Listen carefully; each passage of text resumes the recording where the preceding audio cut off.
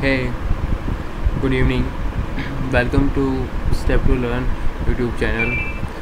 आज से हम computer hacking and forensic series शुरू कर रहे हैं। तो आगे बढ़ने से पहले सबसे पहले ये जानना ज़रूरी है कि कंप्यूटर फोरेंसिक है क्या। कंप्यूटर फोरेंसिक एक टीम है जो कि इन्वेस्टिगेट करती है क्राइम्स को। जब भी कोई क्राइम अटेम्प्ट किया जाता है यूजिंग कंप्यूटर, तो उस टाइम जो इन्वेस्टिगेट होती है वो computer forensic team and cyber crime team करती है। दोनों में डिफरेंस ज़्यादा नहीं है, but we learn computer forensic. तो जो कंप्यूटर फोरेंसिक है वो अपनी टेक्निक्स और टूल से प्रॉब्लम को सॉल्व आउट करती है और एविडेंस क्रिएट करती है। इसमें हार्ड डिस्क की रिकवरी वगैरह होती है।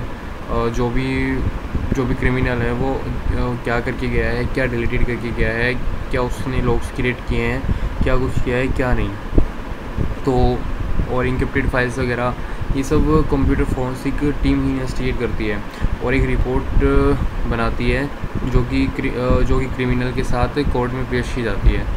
सो फर्स्ट इंट्रोडक्शन के लिए इतना ही। Okay, bye.